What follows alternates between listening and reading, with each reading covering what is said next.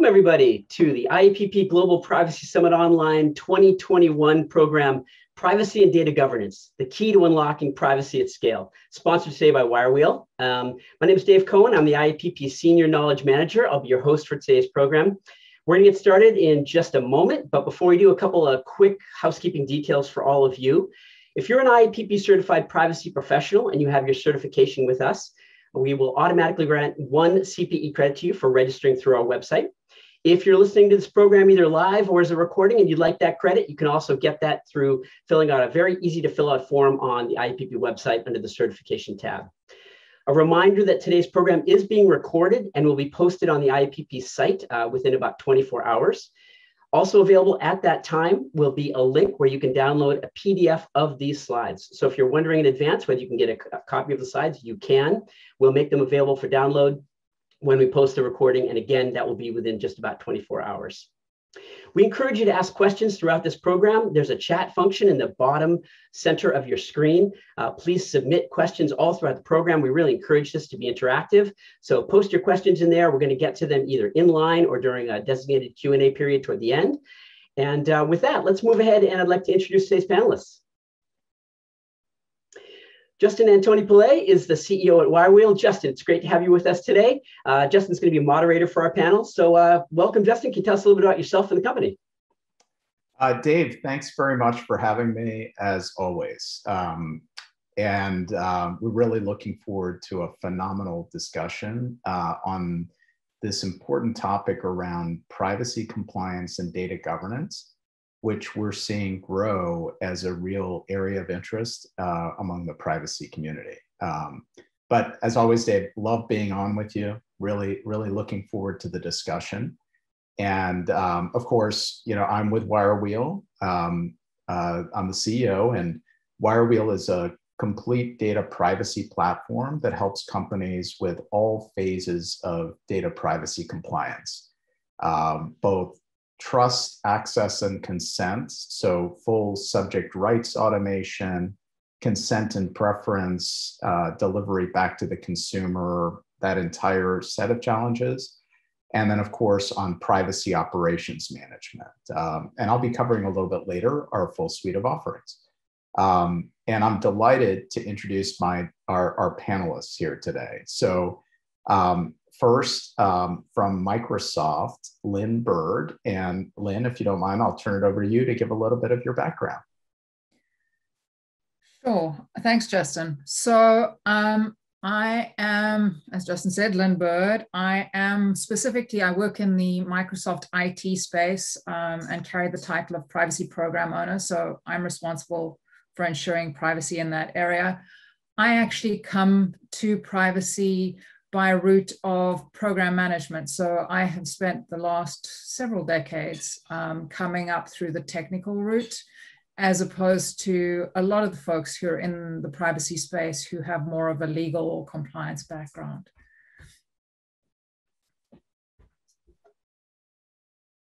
Lynne, thanks so much. And it's going to be a great part of the discussion today, because as we'll talk about a little bit later, you have been leading a lot of the teams at Microsoft that are actually doing this on the ground, practically bringing the data governance efforts and tools together with the efforts with privacy compliance. So I'm really looking forward to that part of the discussion.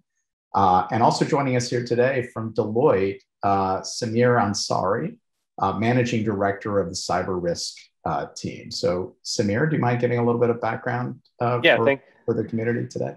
Sure, thanks, Justin. So Sameer Ansari, as you mentioned, Managing Director within our Cyber Risk group. I focus primarily on data risk, which covers privacy, data protection, and data governance. And actually, previous to me being back at Deloitte, I'm actually boomerang to Deloitte, actually was the head of privacy, data protection, and data governance at a large investment management firm. So I kind of have the view of the consulting angle of seeing what a lot of different organizations are doing, and also kind of owning the problem from an industry perspective within an in-house function. Well, great. Well, Sameer, again, really appreciate you joining, and I'm really looking forward to the discussion. So why don't we jump on in? There's a lot for us to cover today. And Sameer, why don't we start on your side. And one of the main things that comes up in this area of data governance and privacy compliance are just what are the frameworks, what are the tools, and how do the two sides really start to talk to each other? So why don't we turn it over to you to provide a framework and a background for this discussion today? Yeah, so I think what we typically have been seeing is that when we think about value-based data risk management, we typically see kind of a siloed approach or a siloed operating model. So if we think about the data operating model in terms of three kind of functions, in terms of data protection, data privacy, and then ultimately data management, which encompasses data governance, we tend to see those three functions kind of sitting silo, right? So data protection, when you think about it historically in terms of what's required to protect that data based on risk and regulatory requirements. Data privacy, really focusing on the privacy by design elements and focusing on the use of personal data. And then data management, really thinking about kind of a broader stroke of, how do you get value out of your data, that data as an asset? What does data quality start to look like? How do you think about data discovery? And also, what are the data needs of the business, right? And they're servicing the entire business. And what we tend to see in terms of a challenge to, I think, really achieving privacy at scale is that each of these functions tend to operate a lot of times in silos. And what does that really lead to, right? So an inefficiency of duplication of multiple data repositories that aren't connected in any way. Ultimately, you see duplication of tool or licensing. So data discovery tools, privacy may be, going out to look for. Data management, data governance may actually already have some capabilities in that space, and sometimes they aren't talking to each other, and therefore you get these duplications. And there's also a lot of times within data management, you have these data catalogs.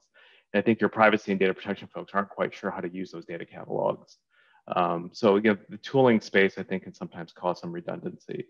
And then also, ultimately, I think, one of the big issues from a silo perspective is that the internal customers aren't quite sure who to go to and aren't quite sure in terms of what the different definitions or requirements are, whether we talk about data or whether we talk about what are some of the requirements in terms of the control environment.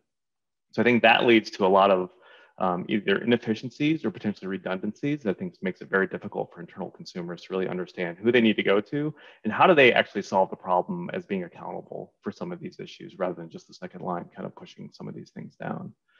So I think the question becomes, well, what does the integrated model really start to look like? I think if we go to the next slide, Justin, we could talk a little bit about what does an integrated kind of operating model start to look like and what's the value of that? So when we think about this, it's really what are the handoffs between each of these functions? So from a data strategy perspective, they're owning a lot of the data catalog, the glossary, the taxonomy, collecting the metadata and understanding what the data lineage is, right? So how does the data flow through the organization? And that's really key, I think, to achieving some of that, data privacy at scale in terms of feeding into your data privacy program in terms of what data do you have, how is it flowing through the organization? And a lot of times through some of that metadata, you can start to tag, really understand, what consent is given, what notice was that data collected under. And that allows, your privacy folks to really start to understand how they can leverage their data strategy, their data management tools to effectively implement, their data privacy program. And the same from a data protection perspective in terms of, they need to understand how do you actually start.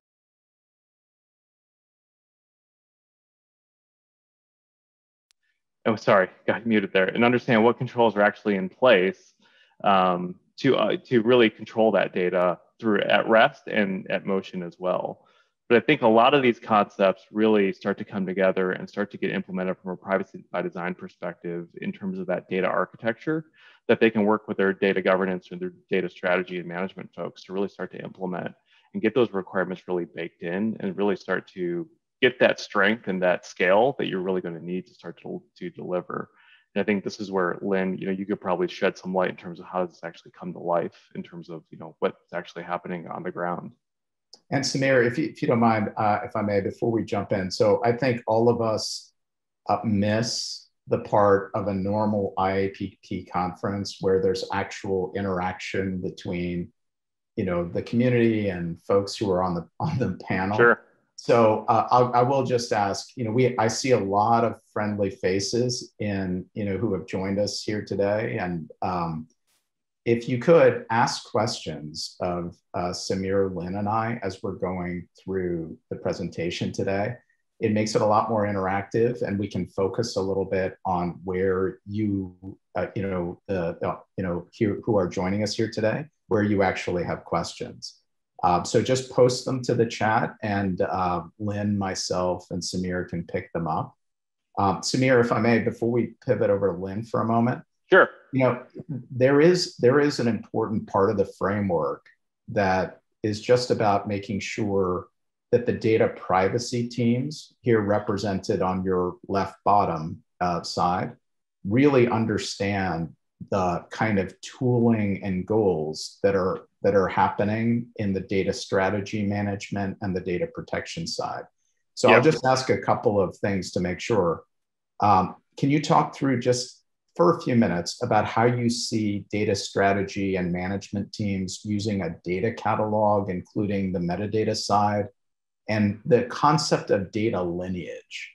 When you talk through how those are just being used, the data cataloging and the data lineage sort of goals and tools in the data strategy and management side, what have you seen? And can you bring some of that over to the data privacy side? Yeah, so I think, what we see there is a lot of the data management folks are establishing these data catalogs to really start to inventory and help people understand what data is actually within their organization and start to define what do they know about that data? What can that data be used for? I think that's where privacy needs to be a key stakeholder as your data governance, data management folks start to actually go out and actually start to procure those tools, because there's going to be a need for data privacy to leverage some of the metadata that's there, right? When we talk about metadata, it's the data about data. It gives context to what that data is. And I think that starts to help, privacy professionals start to solve some of their issues, whether you talk about records of processing activities or actually having to serve that data back from a consent or from a data subject rights perspective. So I think those data catalog tools start to, give more context in terms of the data and the assets that you have. And I think that's where the benefit to the privacy function comes, because that's essentially your dictionary, help you understand all that data that's there. And then the lineage is very key as well, because it starts to understand how that data flows through an organization and what the source of that data is, right? And I think for the privacy professionals, you think about what notice was that data collected under, what can I do with that data? What was that point of collection? And then where has it gone since? And then also a lot of times where there's quality issues, you can start to identify where do those quality issues start to come into play.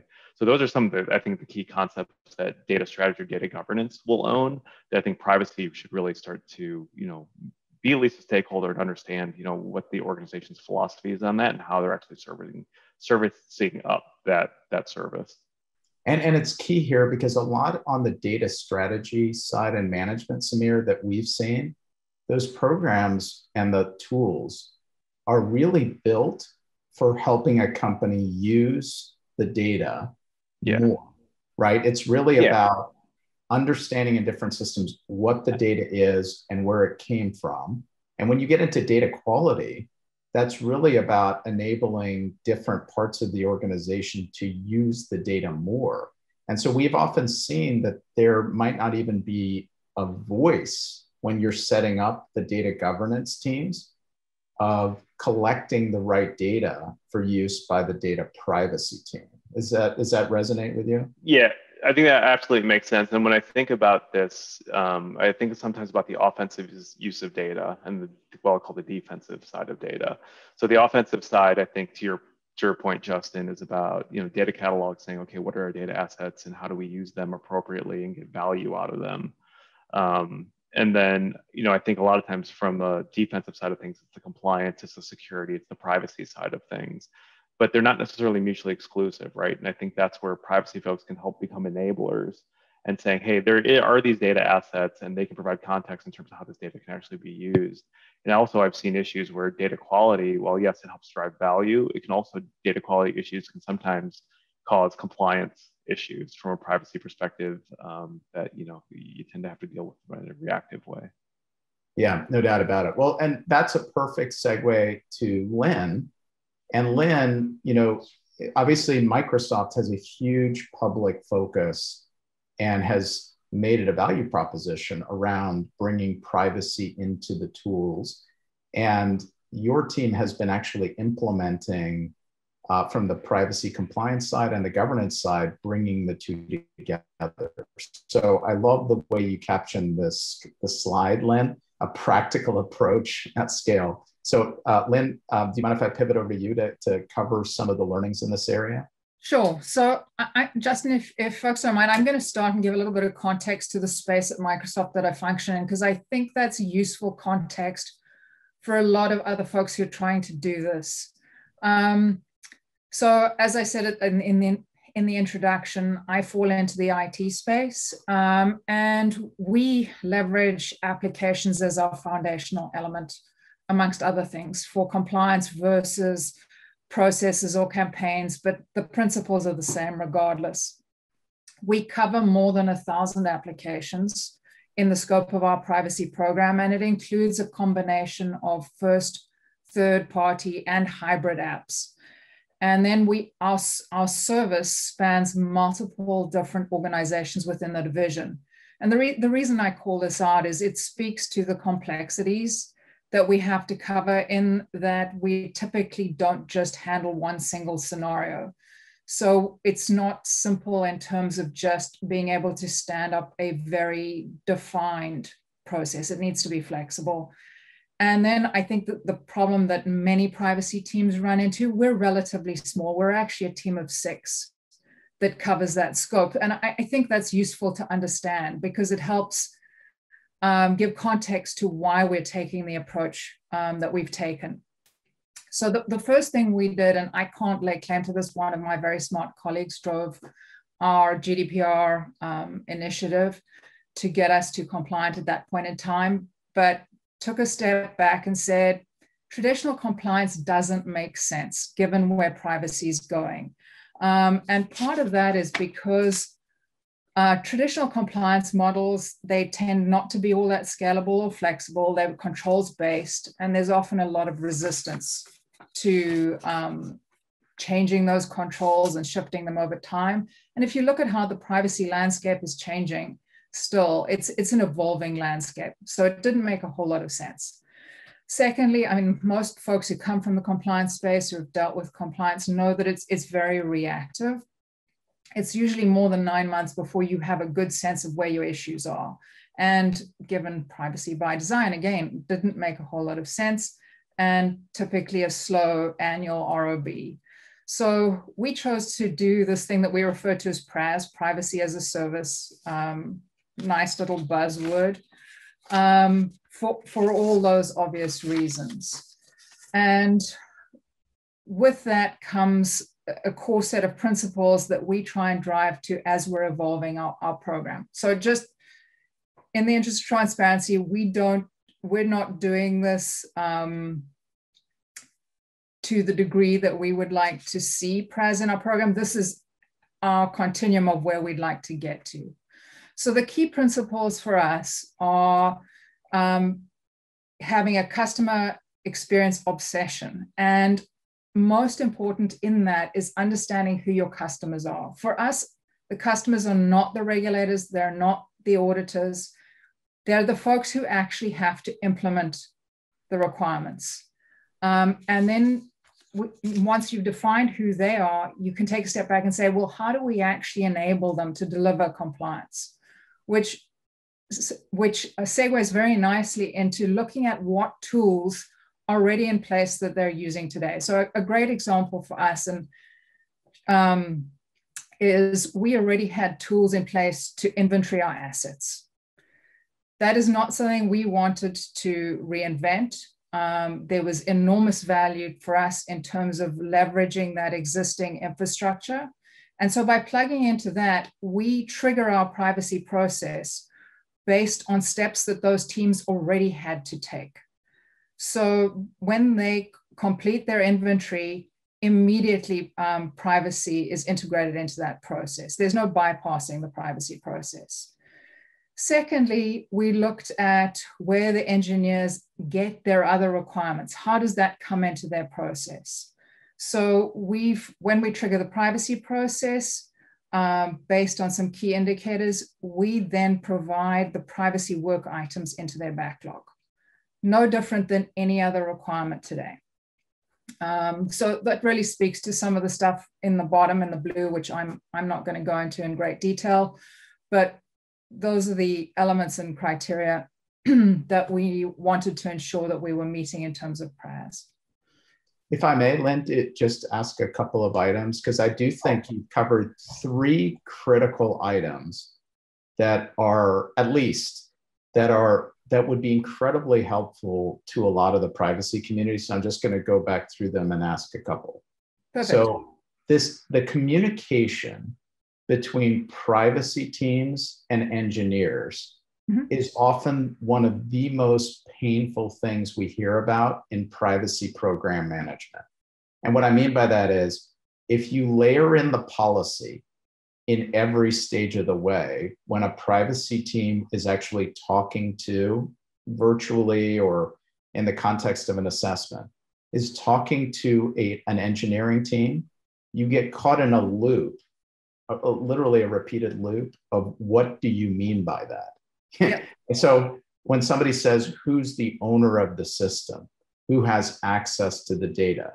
Where are you processing the information? What is sensitive PI? What is non-sensitive PI?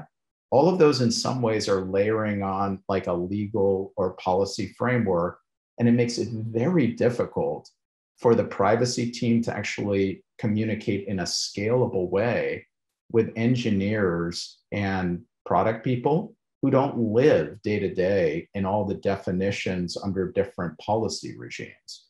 That's a place where you covered stripping away policy and focusing just as a practical matter on where the engineering team lives and breathes. Can you talk about that a little bit and how you managed to bridge that before we get to the tooling side of it? Yeah, so you jumped into the second point, which I hadn't gotten to, but so really we see that, Justin, as you rightly called out, as a key point, a key function for our team is how do we actually take the policy out of it for our customers? They don't need to understand the policy, they need to understand the requirement. And that really is key. So when we give them work items, in the case of they've got an ADO work item to meet, let's say, data retention controls, we actually spell out that they need to have a data retention plan. They need to be clear on how they're meeting that data retention plan. We put it into engineering speak. What is the engineering requirement? Not what is the policy. And that is key. And the other thing to be open to is hear the feedback from your customers. We have gone umpteen iterations, and that's part of why it's always been super critical to us that we have tools that we can evolve as we're using them, because we take the feedback from our customers seriously.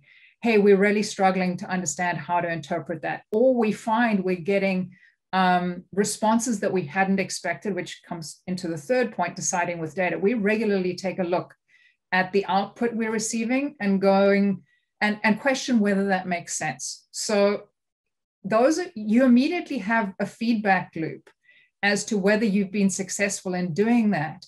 And don't be frightened to then go back to your customers and say, hey, what are you struggling about with this? And we'll often then work in conjunction with our legal folks to refine that, to ensure we're still meeting the essence of what's required, but framing it up in a way that it makes sense in the engineering world. So Lynne, honestly, that makes a lot of sense. This concept of the engineers need to know the requirements, but not forcing them to answer based on like legal words is really helpful. I think we could cover that probably for an entire session itself, I suspect. You know, what does that mean? Yeah. But I'd like to give you some space to go through the rest of these items, Lynne, because there's a couple of others on here that are worth a discussion. And one thing, you know, there are a fair number of questions coming up already from the audience, which I knew there would be. So we can pivot over to some of these in a few minutes as you continue. Yeah, so I just want to loop back to something that Sameer called out on a prior slide. Data lineage is a great example in terms of abstracting away policy. You know, we need to know where the data was originally retained and under what context. When you start talking about data lineage, your technical folks tend to understand that concept because it's been around for a while. Your leadership tend to understand that concept. So again, look for ways to use existing tools and processes. You don't need to reinvent the wheel. And then the last item that I'm going to cover on this slide is deciding with data. We try really hard to use data to determine where there's actual risk as opposed to my gut says. One of the things I've seen time and time again is, and I get it's part of the maturing process, is programs that don't drive to having discrete data points. And I'll give you an example of that is too much free-form text in your PIAs, your privacy reviews. If you don't have discrete data points, you're actually robbing your program of an opportunity to mine that data to be able to determine where you've got risk. And the reality is right out of the gate, it takes a while to build a set of data. That's where you have an opportunity. If you've got security programs and data management programs in your business, they likely have data that is of value to you as a privacy program that you can leverage to start determining areas of where to spend time and proactively minimize risk. So that was what I had on that slide, Justin. That makes great sense. And structuring as many of the data points as structured answers as opposed to free form does make the data more usable. I'm only going to cover one more point before there's a lot on here, Lynn, but the leveraging existing tools and processes, you covered that a bit earlier, but there's this concept of an asset inventory and then a concept of data discovery. And in a lot of conversations in the privacy space, and again, Sameer, you could probably weigh in too, the concept of an asset inventory and data discovery, I've often heard combined into sort of into the same. So understanding what your asset is and then understanding what the data is in that asset is two separate things and often is not even contained in the same technical tool. So Lynn, you talked a little bit about leveraging some concept of an asset inventory. Can you talk a little bit about what an asset inventory is, for example, as distinct from something like a metadata catalog, because that itself is often not well understood, if you wouldn't mind. Sure. So for us, when we talk about assets, and I need to be very careful because we is not the broader Microsoft, we in our area within Microsoft, for us, that is services and components. And we colloquially use the term applications. I have seen other areas where the asset may be campaigns, if you're more in a sales and marketing space, or it may be more at the process level. And I don't think there is a right or a wrong answer to what your asset might be. It really depends on what makes sense for the area of the business you're in or the business that you're in. Justin, to your point, in an ideal world, we like to have the data inventory associated up to those assets. And then you've got the additional layer for privacy, which is always, so what's the context? What's the business purpose? And those three things actually live as a set in an ideal world. Because if you understand those three things, it gives you a lot of scope in terms of how you manage that at scale. Yeah, no, I agree. And like an example I like to give, just because so many folks use a CRM, Lynn, is your asset might be your CRM. The data inventory is the kinds of data that are resident in your CRM, right? That's two different challenges. But even getting a really good inventory of what your assets are can be complicated because you need the right tooling for that. And tracking something as a component, or as you said, as a system, which might be a collection of components, itself can be tricky. So there's a lot there for us to cover. Maybe we can pick that up in the discussion point in a few minutes. And that does take us into the next slide here, Lynne. So back over to you. Thanks, Justin. So this slide is really intended to give the sense, I touched on it briefly in the previous slide, is PRAS is a continuum. I don't know of any privacy program, or I haven't encountered one, that is doing what we would define as pure PRAS. It's a journey to get there.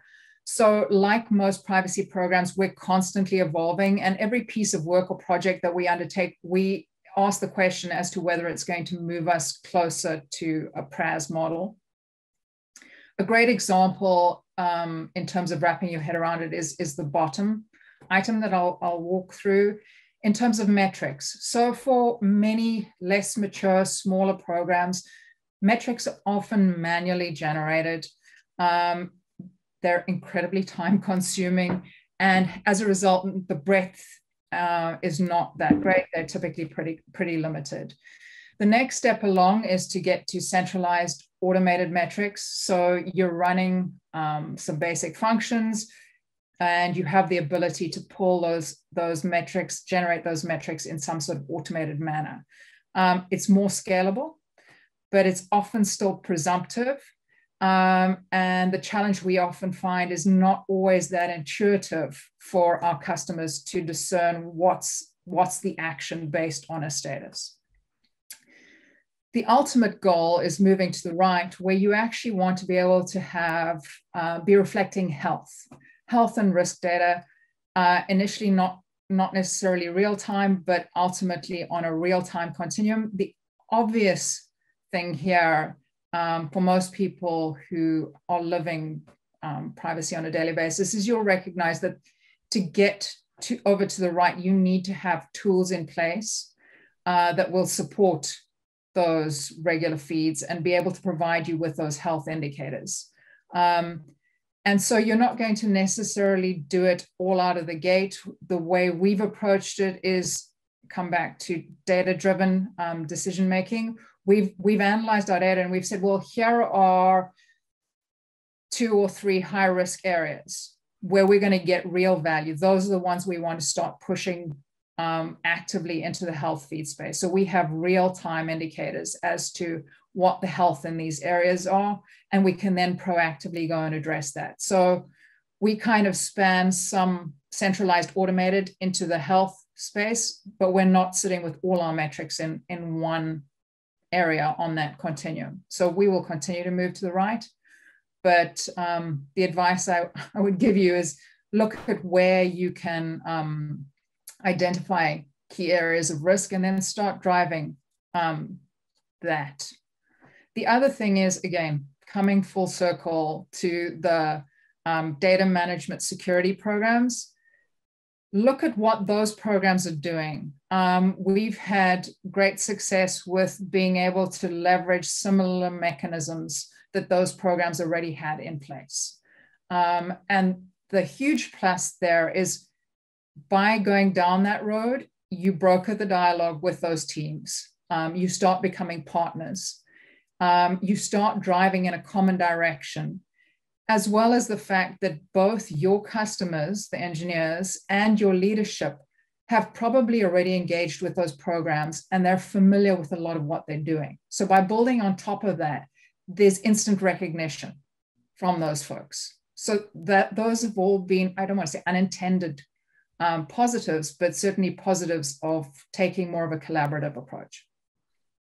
Again, Lynne, the reporting side is critical, and the way you covered it is very, very aligned with where we see privacy programs maturing along the continuum. It's often exactly as you say, trying to get a basic handle on metrics so that it can be reported up, trying to get much more automated metrics so you're not literally recreating the wheel every month, every quarter. And then you want to get to the point where you not only have metrics about how your program's operating, but you can start seeing the risks in a more automated way. And that takes often a lot more work unless you've really spent time structuring the data feeds to collect data that gives you that insight. So there's a maturity process to this, but I think the way you've covered it makes a lot of sense. So we have, again, a lot of questions. I'm going to move from here into some examples of taking what Sameer and Lynne have covered. And there's critical components. There's, Lynne, how, some of the points you covered, how do you start thinking about abstracting away the policy and enabling your line leaders to actually give you better data in that way? How do you leverage existing tooling that you may have and existing team insights? And how do you get to better reporting out of them?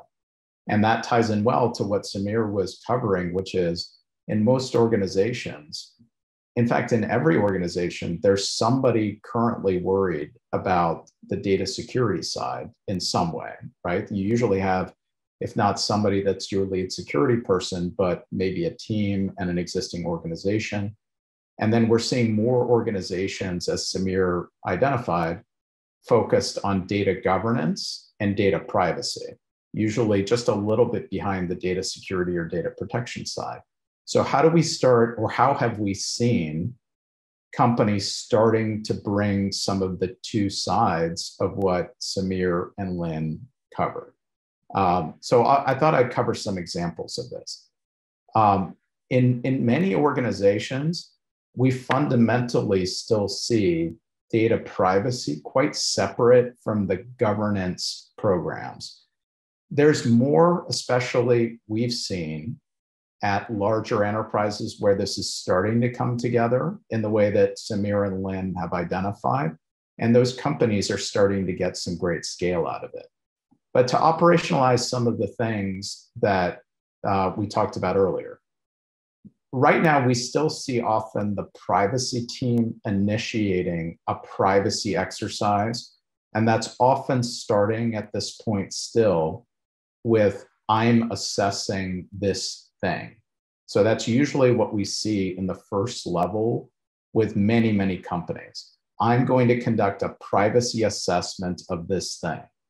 To come to, to build on what Lynne said, the better scalability, even if you're just implementing as a privacy program, we've seen has been on, as Lynne said, abstracting away from your manual surveys questions that are just embedded with policy and trying to get to a layer where you're collecting as much base information from teams who have other jobs. So the more that these can be simplified and questions are understandable in the terms of developers or product, or using phrases if you're going to marketing that marketing understands, that brings scalability. Because in the absence of that, we really see privacy teams struggling with the having to explain every single phrase at every program in order to collect basic data.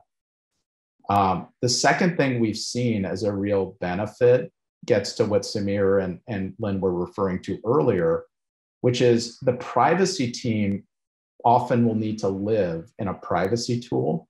But the more that we've seen that your engineering team and your developers or your other teams can stay in their existing tooling for as long as possible, the better and more likely you are to collect the data in a scalable way.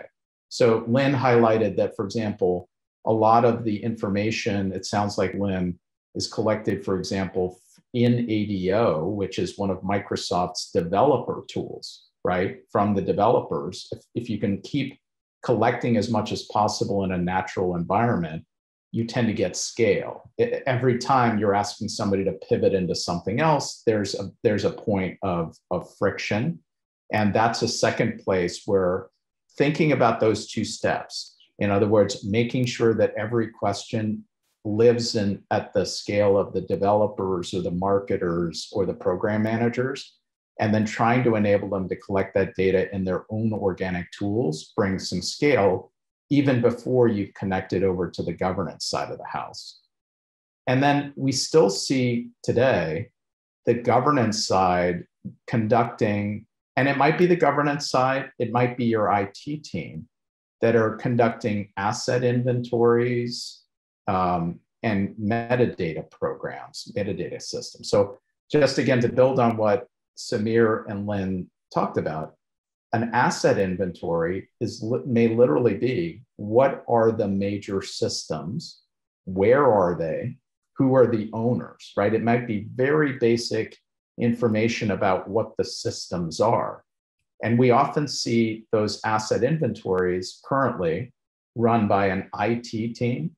They might be run by your security team. They might be run by a governance team. But there's a critical step where people are trying to at least collect together what are the systems.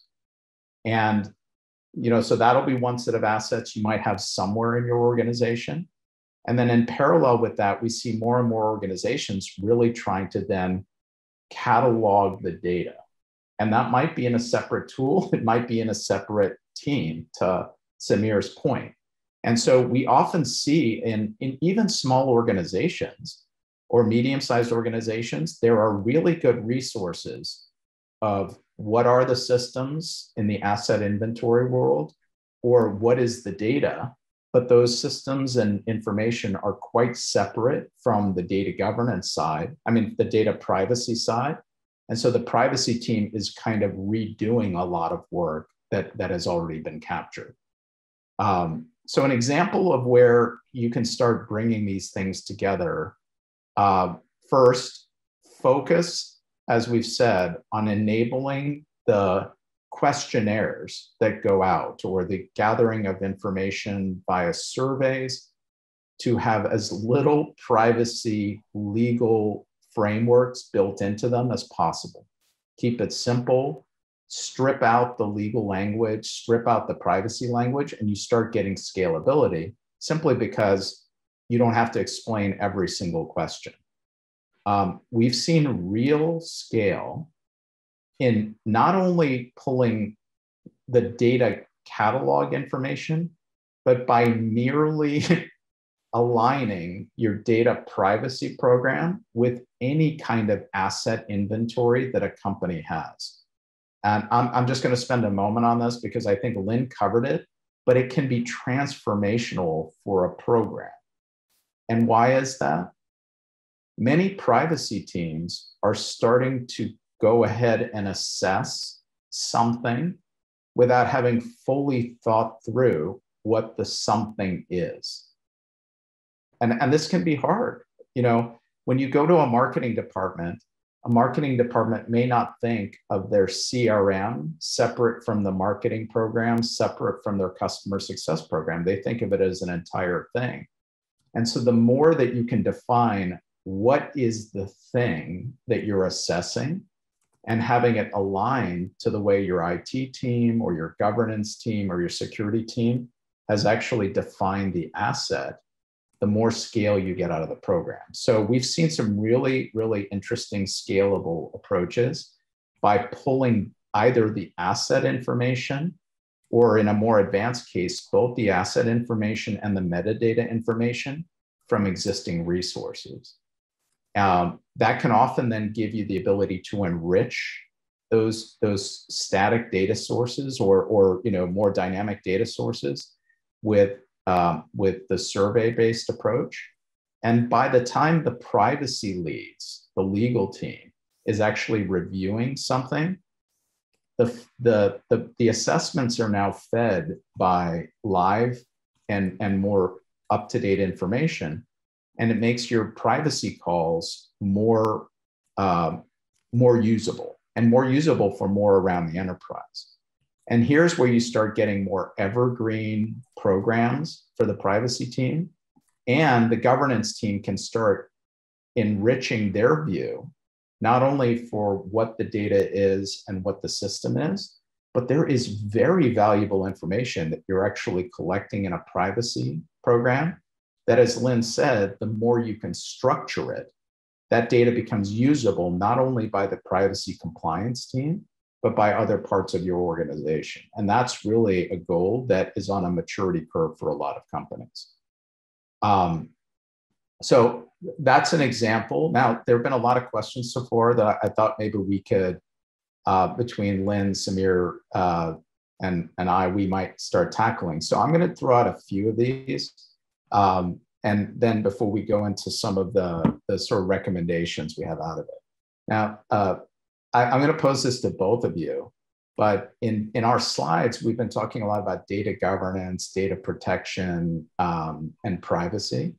One question we received for Lynne and Sameer, where would data ethics, where does that flow, or where do you see that sitting if we're thinking about a framework that looks like this? And Lynne, maybe I'll start with you and then go to Sameer. Justin knows this is a topic that's near and dear to my heart.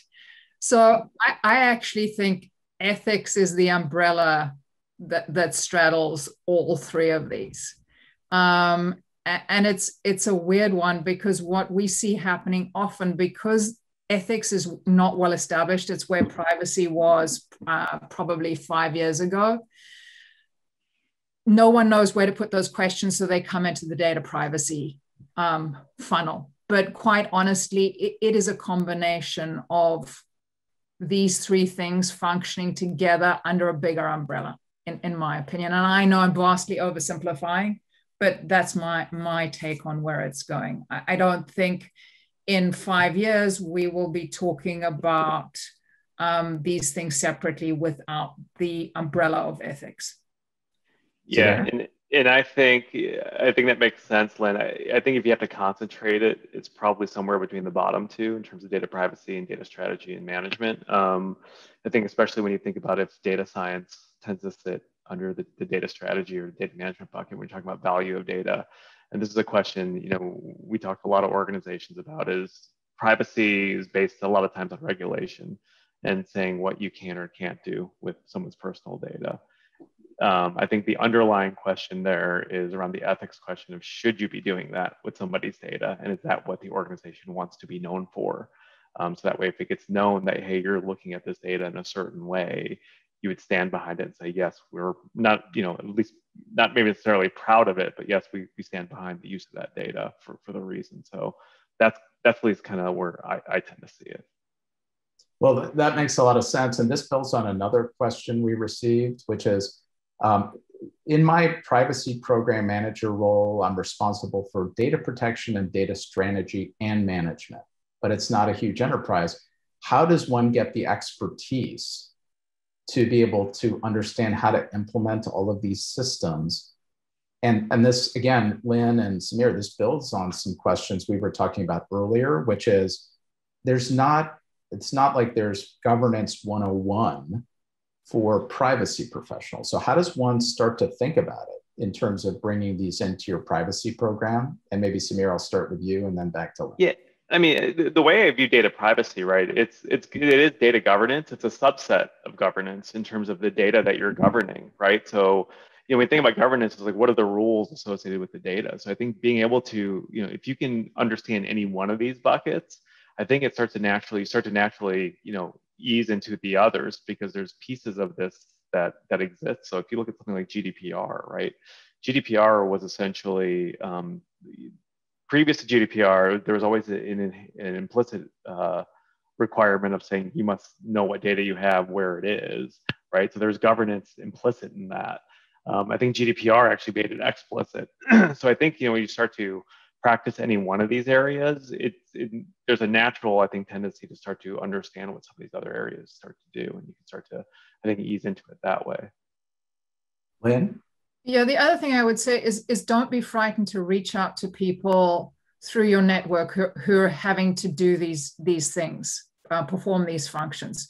Most people are more than happy to share, challenges they've run into, or here's a good starting point.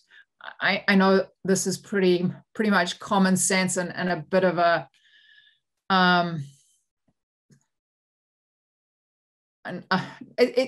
it's not great sage advice, but that is the reality. That's how many of us have built expertise over time. is the goodwill of others who came before us, who were willing to share. No, I totally agree with you both. And that does bring us in to some key tips where we can bring this knowledge to the folks who are here today. So I'm going to go back and forth between us on some of these points. As I expected, we're going to be a little short on time because there's already a fair number of additional questions. But Lynne, over to you on the first one. Shift your perspective on who your customer is. Yeah, so this was key for us. As I called out, we don't see the regulators or the auditors or our data subjects as our customers, just to be very clear. For our privacy program, our customer, at the end of the day, are the people who have to implement the requirements. And we're entirely geared around that. And the other piece of advice to go with that is listen to them. They are far closer to the actual implementation and having to meet those requirements. They know where they're running into challenges. Take that feedback to heart, figure out how you can adjust to better support them. That's great. And then Sameer, I mean, there's a lot for us to discuss. So let's come through this. I want to make sure we get at least a quick walkthrough. So, Sameer, leverage and build off existing tools and programs. I think as Lynne and I both kind of mentioned is, trying to understand exactly what is being done in each of these areas across these kind of the three what we call silos. So that way you can kind of really get clear and efficient spend and effectiveness. So, if data governance is doing something in terms of data cataloging, getting metadata, privacy should be there with them and understanding what are they doing and how can it serve their purposes and vice versa. So kind of whoever's out that gate, start to understand what are those processes, what are the tools that exist.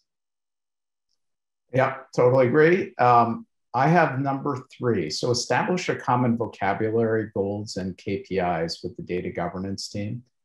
If you have, and it might be the data governance team, it might be your IT team, but we have found a lot of benefit in making sure that there's a written and a sort of meeting of the minds between what the two teams are actually trying to accomplish. The data governance side is often really driven by enabling maximal but ethical use of data that's been collected in an organization. And it might have been collected for a consumer-facing program, and now the organization wants to use it to improve services for those same customers, solve broader customer problems, improve the delivery of the service. It might be used for security, but it's really about maximal use on the data governance side. The data security side obviously is often primarily motivated by understanding the systems and protecting them appropriately. Privacy, some of the goals from data privacy teams aren't totally well understood by governance teams and IT. We see the miscommunications all the time.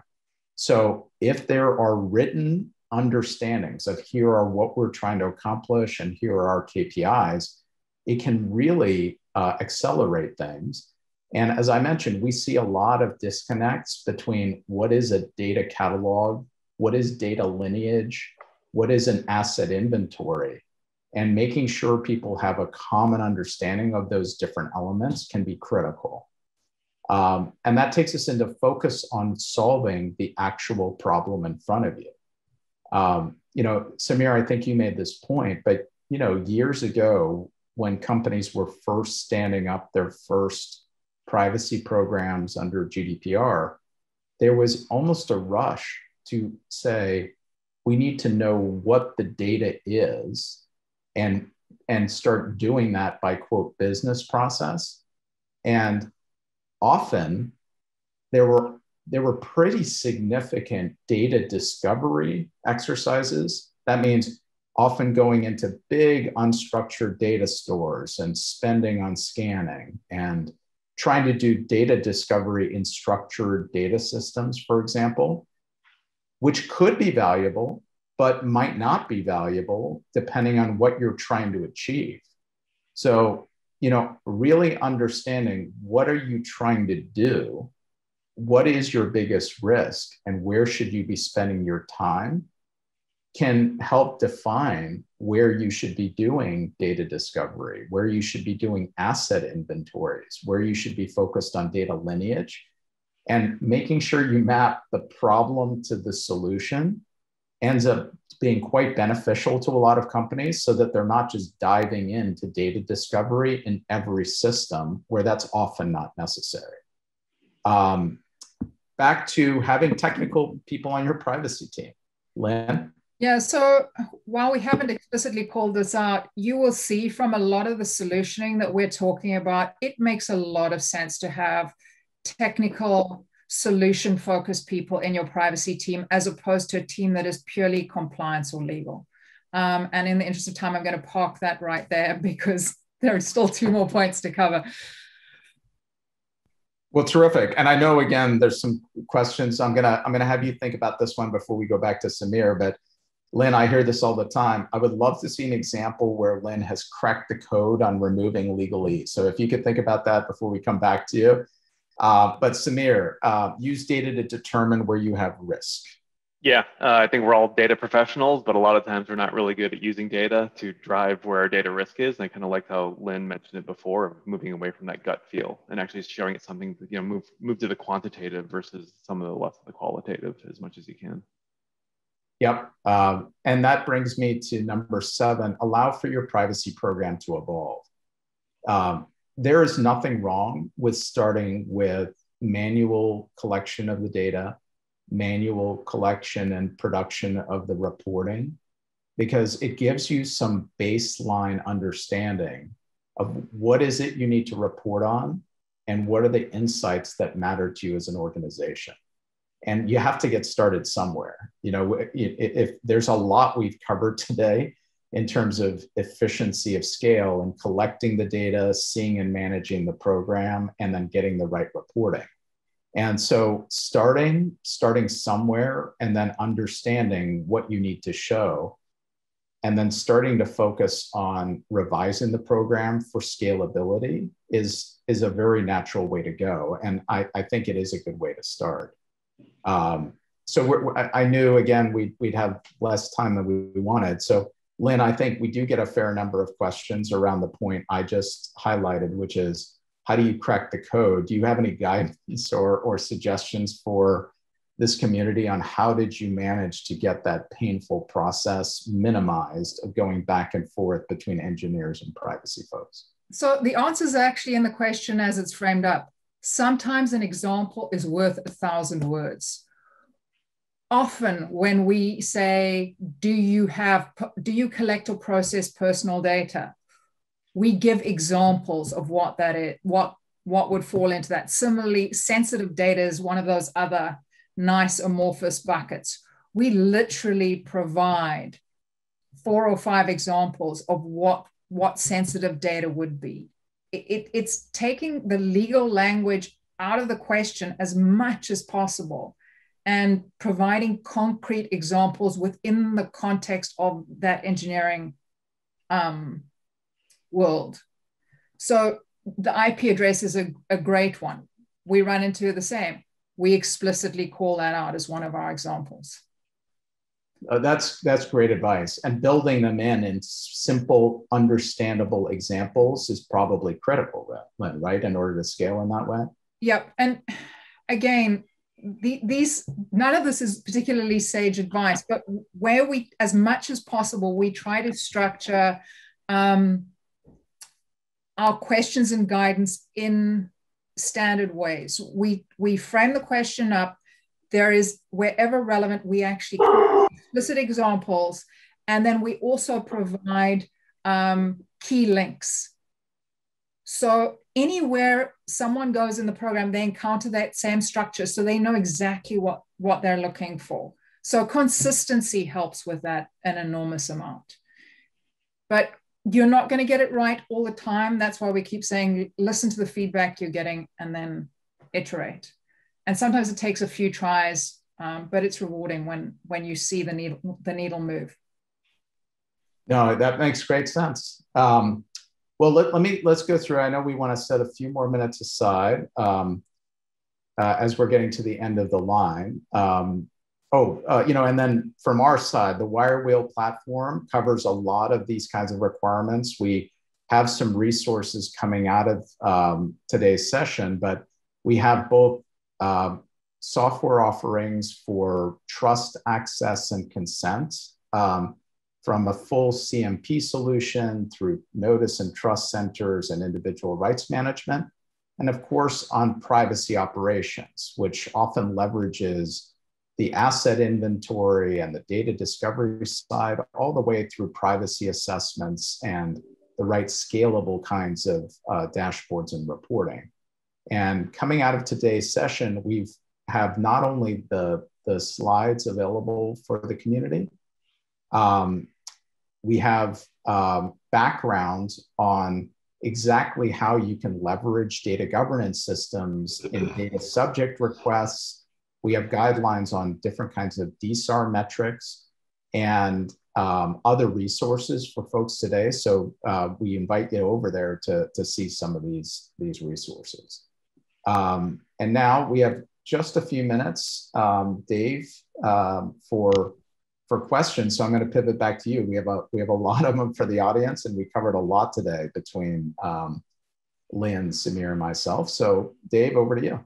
Yeah, thanks very much, Justin. Appreciate that. What a fantastic presentation. And unfortunately, we have run out of time. And Justin, you did a terrific job tackling a lot of the questions out of the Q&A there. So you've really handled most of them. Really appreciate you doing that, and appreciate all the great information that Sameer and Lynne were able to provide for us today. So Justin, thanks for you sharing your expertise and time with us today. We really appreciate it. And Sameer and Lynne, thanks very much for making some time out of your day. I know you guys are busy professionals covering stuff. So really appreciate you coming on the panel with us today. Dave, thanks for having us. We really appreciated the chance to share this with the community. And of course, Sameer and Lynne, great insights from both of you. I suspect folks may have questions afterwards. In fact, there were some. So if there are good ways for us to share our contact information on behalf of the WireWheel team, we'd be happy to take them and funnel them along to Sameer and Lynne as appropriate, and as simply as emailing info@wirewheel.io. We're happy to share those with Sameer and Lynne, and then get back to anybody who has additional questions. Yeah, thanks for offering that up, Justin. That's terrific. And also, I'm happy to be a funnel as well. I'm very easy to get in contact with. It's dave@iapp.org. So shoot anything over to me, and I'll make sure to get it in the hands of anybody over here so we can follow up with those. Appreciate you mentioning that, Justin, because I know there were some other great questions in the chat that we didn't get a chance to handle. So that's fantastic. So want to leave everybody with a request from all of you out there in the audience. You know, we've been working hard through this difficult lockdown time, this virtual era, as it were, to try to stay connected to all of you out there in the community, the privacy space, and do our best to deliver you the information you need to get your jobs done. And we really want to know how we're doing. You know, we've pivoted, we've changed, we've made adaptations, and we really want feedback. Like we talked a lot about that during the program, the importance of these feedback loops in the communication. So please, my colleague Jen Clark, who, by the way, has been running the controls in the background here. Big shout out to Jen Clark from the IAPP for arranging this program for us today and taking care of hosting this from a platform perspective. She's posted a link in the chat. You can click on that, give us some feedback. Importantly, there's some space in there where you can let us know what topics you'd like to hear about on future programs. So let us know what you'd like to hear about, and we'll do our best to put that together for you and get that information into your hands. We've got a little incentive for you there too, if you are willing to participate and give us about 5 minutes. So with that, thanks everybody one last time for joining us today. Very much enjoyed the conversation myself, and really looking forward to seeing you all virtually again somewhere in the near future. So with that, we'll take us to a program close. Thanks one last time to everybody.